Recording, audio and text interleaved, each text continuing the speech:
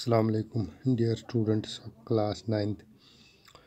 Dear students, today we will discuss the hydrophytes. So, dear students, as we know that hydro means water and phytes means plants. So, hydrophytes are the plants which live in water, or called aquatic plants or hydrophytes. So, we can say hydrophytes are those plants which live in water. They are also called as aquatic plants. There are following types. First type is the free-floating hydrophytes. Some hydrophytes such as Wolffia.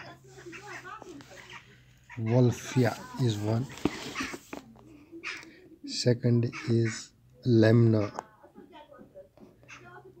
Pistia,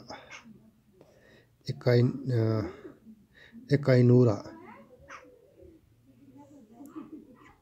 etc. Float freely on the surface of water. They remain in contact with water and air but not soil. So free floating means they do not have roots in the soil. They float freely on the surface of water. So they are in contact with water and air but not with the soil. Second is rooted with floating leaves. In certain hydrophytes such as lily, Nymphia, Marcella and Nilumbu, the roots are fixed in mud but leaves have long petioles which keep them floating on the surface of water. So this plant, they are floating, they have long leaves, the petiole is very long so that the leaves float on the surface of water, but the roots are fixed in the mud. Such plants are the rooted plants with floating leaves. Next one is submerged floating. These are the hydrophytes such as Ceratophyllum and Utricula romanes in contact with only water. Be completely submerged in water and not rooted in water in the mud. The stem are long and leaves are small.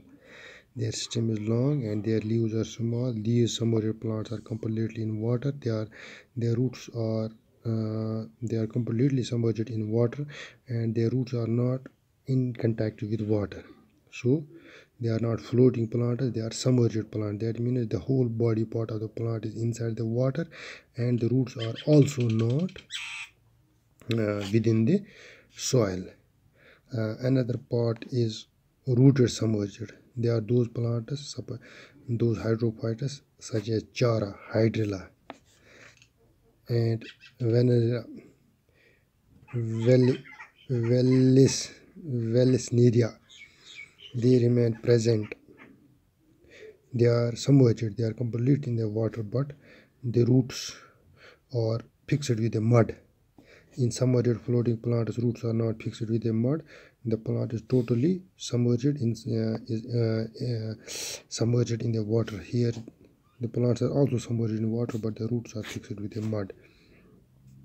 Another type is the rooted emergent plant.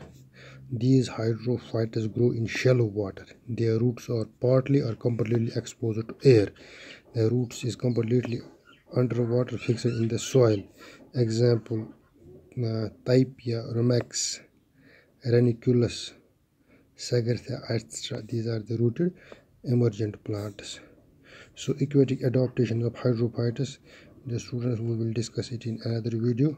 Today you may remember these hydrophytes. One is free floating, second is rooted with free floating, third is submerged, and fourth one is rooted submerged, and fifth one is rooted emergent. These plants you may remember.